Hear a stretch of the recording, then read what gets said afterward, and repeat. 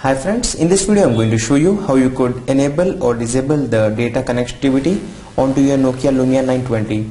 In order to get started, you need to swipe from the right towards the left and then go to the settings option, tap onto the same, and then you will be given with a list of different options.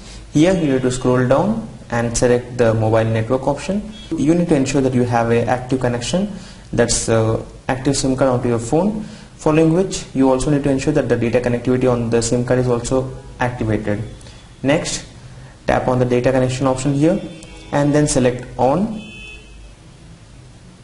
following which you can also select the connectivity speed here. If you would like to just connect to 2G connectivity, then select 2G or else skip to 3G, and the same would be enabled. The same would be displayed here. As you can see, the signals are totally gone and then the connection would be enabled, and then as you can see, it's connected through the edge connection right now. So this is how you can set up the data connection onto your Nokia Lumia 920. Thank you.